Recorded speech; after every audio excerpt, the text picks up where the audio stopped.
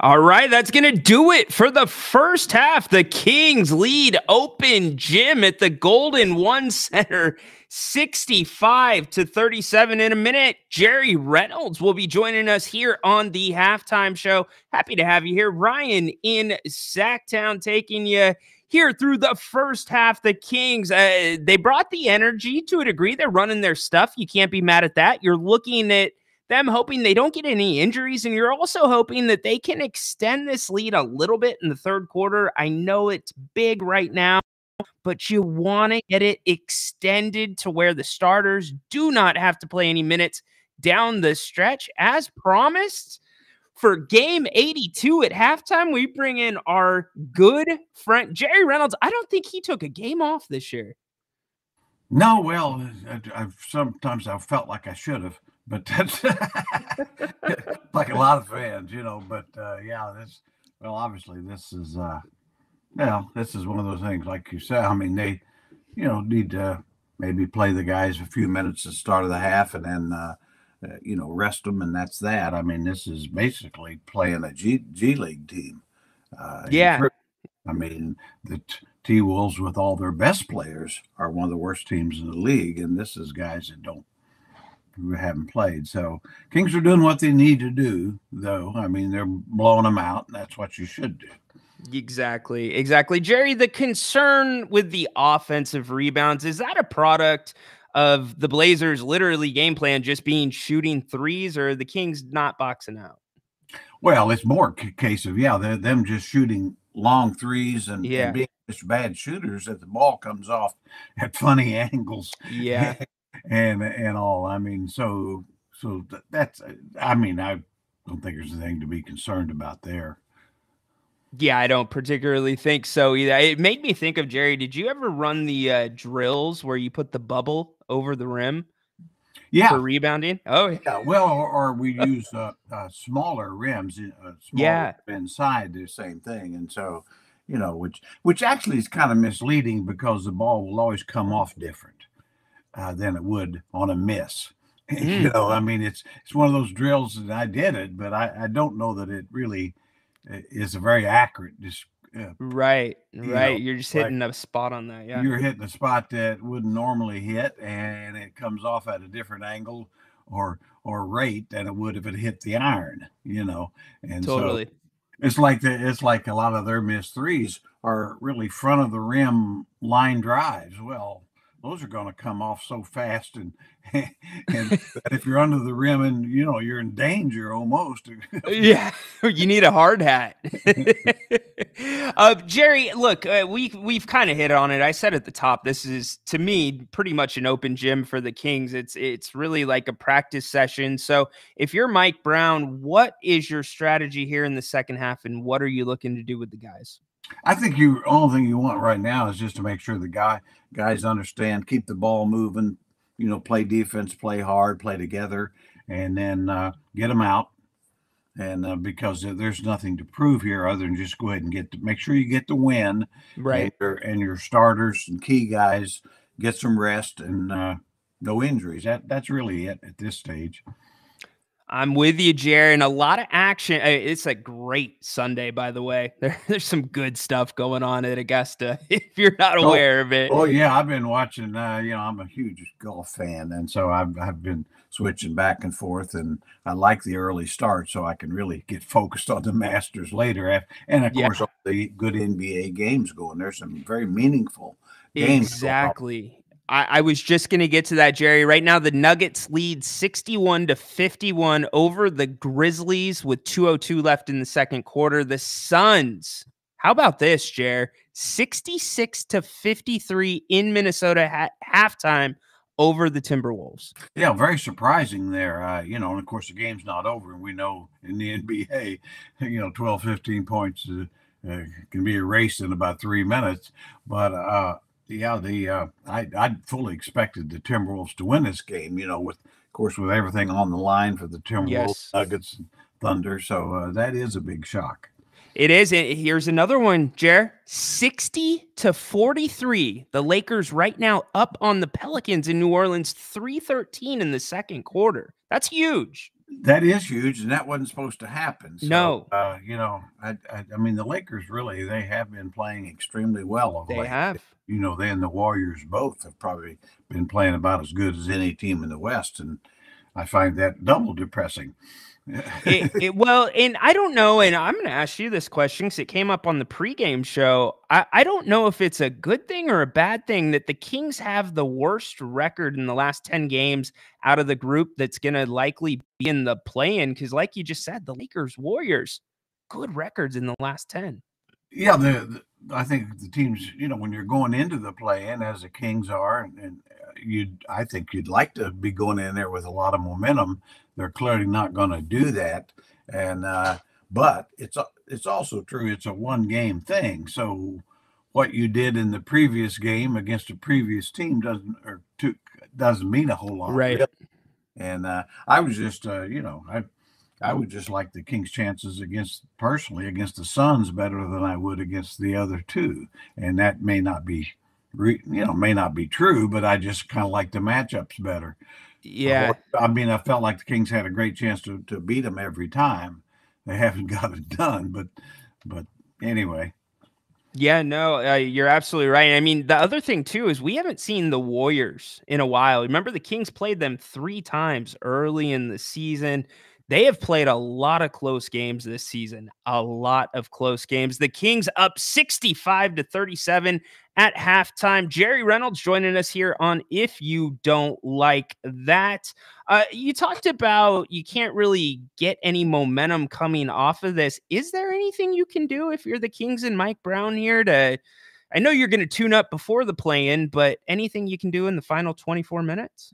Well, if you got anything you'd like to work on or experiment with, now might be the time. In other words, that's with your key guys. So, Yeah. if you're going to play your key guys 4 or 5 minutes here in the third, that might be a time to maybe try a couple of things defensively and offensively if you think you might want to use it in a play-in game. So other than that, I really don't know. I mean, it's just and that might be hard to do against this team. I'm not sure what you'd learn.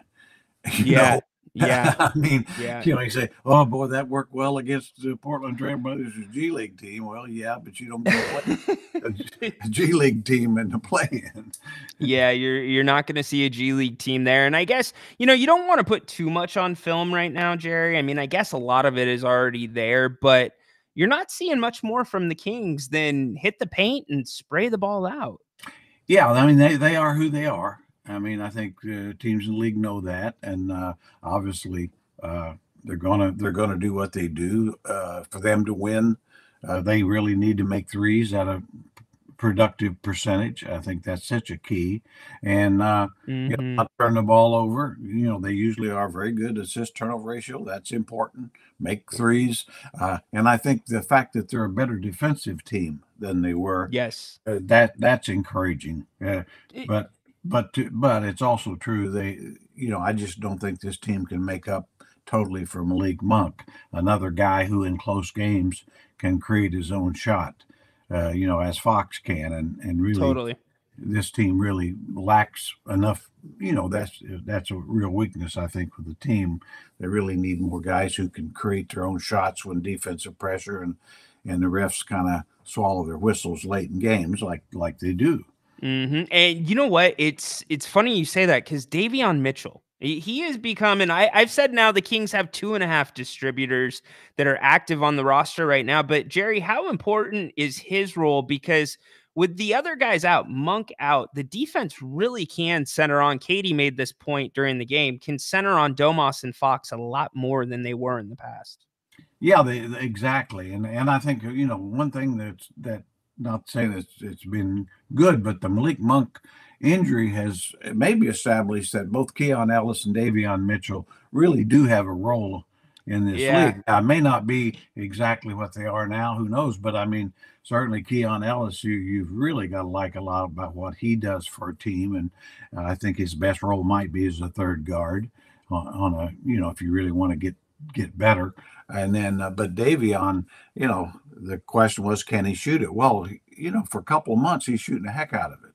and he's a tough little buckaroo. And I always say with small guards in particular, you got to be patient, give him time. This is his third year, and I think he's right on track to have a good career.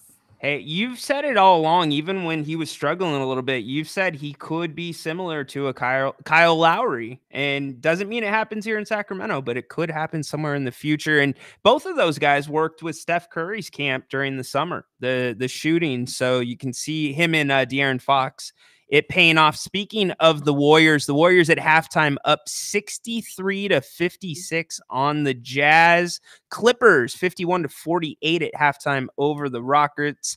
The Celtics, they rolled over the Wizards 132-122. Hornets 120-110 over the Cavs. You got the Hawks, losers, huge. Jerry, you're Indiana, your home Indiana State Pacers put up 157 today. Yeah, I was going to say, I mean, they just rolled. I mean, the Hawks, I think that I don't think the game was important to them. I think they were locked in, but that still is a bit surprising. But the Pacers' offense are as good as any team in the league. I mean, I think since they got Pascal Siakam, they really can be a bit of a threat there, because they've got obviously Tyrese is awfully good, but they've got a really good talented offense and a great bench. I mean, KJ McConnell off the bench is, he's better than 2/3 of the starting point guards in this league. Yes, he wants a starting role. He loved when he got to start here in Sacramento when they were in town. Are the Pacers maybe that sneaky team out of the East? I mean, everybody's always has the Heat in that category, and maybe New York to a degree, but could they be that team? Well, they could be, because they're so good offensively. I kind of think they're a year ahead of themselves, although, I mean, that's the reason they went to get Siakam. I think they felt that they weren't good enough as they were. But if you had to make me bet, which I don't like to or wouldn't, but I'd take the Knicks or Heat over them in the series. I just think they're built different, I mean, a little tougher minded, but I mean, and I've gotten a point now where I just don't bet against Jalen, wouldn't bet against Jalen you can, or Jimmy Butler. I mean, I think there's certain guys you just better know they're going to be awfully good when it counts. Amen, Jer. Amen. And the final couple scores, the Bucks go down to the Magic 113-88. Watch that Giannis injury. He was lucky he escaped the Achilles, but the injury is not a heck of a lot better for this time of the season. Yeah, and like say last year at this time, they had the best record in the league. And Giannis was injured during the playoffs, and they brilliantly fired their coach, so smart, who had led them to a championship the year before and the best record, and boy, they've that's worked out brilliantly. Real good, right? Yeah, you lose your star in the first game of the playoffs, and you fire the coach. Well, I've said for time, I don't mind saying it. It's like Portland, firing Terry Stotts a couple years ago. I mean, hey, the truth was, which they know now, is they won more games than they should have. They weren't contenders to win the championship, but the truth is, with the talent base, they shouldn't have had the success that they had. And so, good move, Portland. How's that working out for you? Ooh, hot.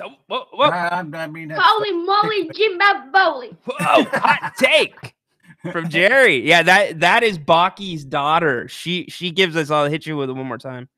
Holy moly, Jim Bowley. Oh, Baki's daughter. Well, you can't beat that. You cannot. How do you rate that holy moly Jim Bob Bully? Is that like that's up there pretty good? I mean, I like the pitch, the voice pitch just makes it better. Yeah, it is pretty good. Yeah, that's better than I ever did. I love it. Well, we are all going to be scoreboard watching here in the second half with the NBA. Exciting times, really good stuff happening at the Masters as well. Don't want to ignore that. Scotty Scheffler -8 through 9. Colin Morikawa -7 through 8. Oberg, it's Oberg or Oberg? No, Oberg. Yeah, right. It's spelled. It's pronounced Oberg, I think. Yeah. So Oberg -7, Max Homa, he's at -6, Bryson -3, and Tommy Fleetwood at -3. So you're gonna have a good finish there. Vern Lundquist, it's his last broadcast on the 16th hole. Yeah, any good memories? Yeah, yeah, he just does a marvelous job. Of course, He Jim does. Nance does too, but and Mike Tirico, I like them all. I'm a real golf fan. I don't play, but I love watching it. PGA, the LPGA, Champions Tour, all of it. But you know golf. You were a caddy. I caddied and I played some, but I wasn't mentally strong enough to continue to play. I was one of those kind of like Terrell Hatton, I couldn't handle a bad play. Well, the reason I really quit playing golf was my younger brother Jeff, was real good. We started playing together, and he kept getting better, and I didn't. And I was better, and I was better than him in every sport, and I couldn't stand him being better, so I just quit playing. Hey, you were a nice guy. You gave him one, right? That's what a good brother does. I said, okay, Jeff, you can be the best in this. It was a gimme. It was a gimme. Yeah, exactly. Anyways, Jerry Reynolds, this is always a blast joining us at the half. You guys know all the scenarios. We went through them vigorously on the pregame show, so I'm not going to go over them here again. Jerry, final score for the Kings and the Blazers. Yeah, hard to say. I'd say probably Kings 130, Blazers 105. Just because. Okay. I mean, because who knows who's going to play? But so I'd go with that. All right. Well, the third quarter is underway. We went long on the halftime show. Thank you so much for being here, Jerry. Thanks for the time as always, and great season. It's been a pleasure having you on the halftime. Well, I've enjoyed it. Enjoyed spending time with you, and of course the fans. I mean, it's a real trip, and just. Hey, the bottom line is they're in the play-in, so if you can play some good basketball, you got a chance to make up for maybe a little bit of a disappointing end here. So it's not over till it's over, as the great Yogi Berra would say. Nice, there it is. And you can tell Miss Reynolds we got the check, by the way. Oh, wait, I wasn't supposed to tell you that. Just kidding. Yeah. Mrs. Reynolds, there's a lot of stuff she doesn't need to know. That's kind of why we've been able to last 56 years together. There you go. Balance. Hey, Jerry, thank you so much. Have a great rest of your Sunday. Take care, Rod. All right. And to the rest of you, have a great